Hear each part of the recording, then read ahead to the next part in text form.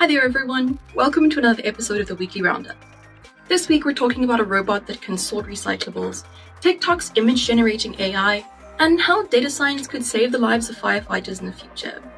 Don't forget to let us know which stories you're finding most interesting this week, and make sure you're subscribed so that you never miss another update on the latest and greatest in data science. For our first story this week, Clean Robotics have announced a $4.5 million successful Series A funding round that will go towards proliferating the company's recycling tech. The product spearheading the company's growth is their TrashBot, a bin that can sort recyclable materials from waste to correct human error and improve the quality of recycled materials. TrashBot uses onboard machine learning and robotic systems to sort materials from a single disposal point, and Clean Robotics claims that the machines can do so with around 90% accuracy. The company's CEO Charles Yap said in a release, "Recycling rules are confusing, and consumers are often so confused that their recycling accuracy is less than chance, leading to highly contaminated recyclables. Our system improves material diversion from landfills, resulting in more recyclables and less waste." Given the onboard AI, the trash sorting robot is gathering data to help improve the sorting process. TrashBot also generates data for waste audits, triggers fullness alerts, and features a large display for video content, making it an attractive investment for high-traffic areas such as malls, airports, and pedestrian thoroughfares. Would you ever use an automatic rubbish sorting system? Let us know in the comments. In our next story, TikTok has begun to offer users a text-to-image AI that generates an abstracted background image based on a natural language prompt. Compared to some of the bigger players in the AI image generating space, TikTok's text-to-image AI is limited. It creates only rather abstract and swirling images compared to other models that can produce photorealistic imagery and coherent illustrations that look like they were drawn or painted by humans. Text-to-image AI still requires a lot of processing power, and considering TikTok's large user base, providing users with the ability to create photorealistic imagery for free on smartphones would be incredibly resource intensive. Some have also argued that the level of abstraction prevents the AI from being misused to create harmful imagery, a concern with any widely available image creation software. The AI green screen effect certainly shows how quickly this technology is going mainstream, and we're looking forward to seeing all the weird and wonderful creations people come up with in the app.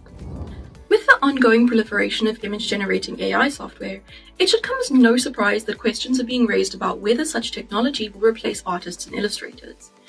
For our next story, we'll take a look at how AI mimicked a Swedish artist's style and how the use of AI-generated images in newspapers has sparked a heated debate. Simon Stalenhag, a Swedish artist known for haunting paintings that blend nature and machinery, is a vocal critic of AI-generated images.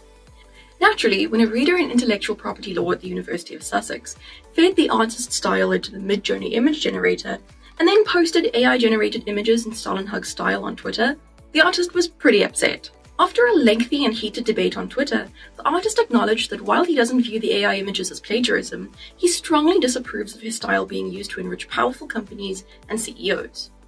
Similarly, when another Midjourney generated image was used as the cover image for Charlie Warzel's Galaxy Brain newsletter in The Atlantic, artists called the writer out for not commissioning an illustrator for the image. The tweet calling Warzel out quickly went viral, and while he explained that the newsletter was never a candidate for getting its own art by The Atlantic's art department, the Twitter war raged on. Definitely take a look at Charlie Warzel's article, "I Went Viral in a Bad Way," which we'll link in the description below, and let us know in the comments what you think about this fascinating issue facing AI imagery. In our final story this week, a new AI model might be able to save the lives of firefighters in the future by providing them with more accurate estimates of when a flashover event is likely to happen. In firefighting, a flashover event is when almost all the combustible items in a room suddenly ignite, and typically burn at around 600 degrees Celsius. Predicting these moments is difficult thanks to the different layout and contents of each building, and current methods of predicting flashovers rely on constant streams of temperature data from sensors within the building. Machine learning already assists in filling the gaps in information when sensors fail, but researchers at the National Institute of Standards and Technology and the Hong Kong Polytechnic University have developed a system called FlashNet that aims to rethink temperature modeling and flashover predictions. To cope with the variability of real fires, the researchers beefed up their approach with graph neural networks, a kind of machine learning algorithm good at making judgments based on graphs of nodes and lines, representing different data points and their relationships with one another. These algorithms are commonly used to predict travel times. This new way of thinking about fires resulted in an accuracy of, at best, 92.1%, with 30 seconds of lead time, and outperformed 5 other machine learning-based models, including the author's previous model. Critically, the tool produced the least false negatives, dangerous cases where the models fail to predict an imminent flashover. The team plans to build and burn their own versions of buildings in order to test the model for use in the real world. That brings us to the end of another roundup. Thanks for watching. We hope you enjoyed this week's episode, and let us know in the comments which articles you're finding most interesting this week.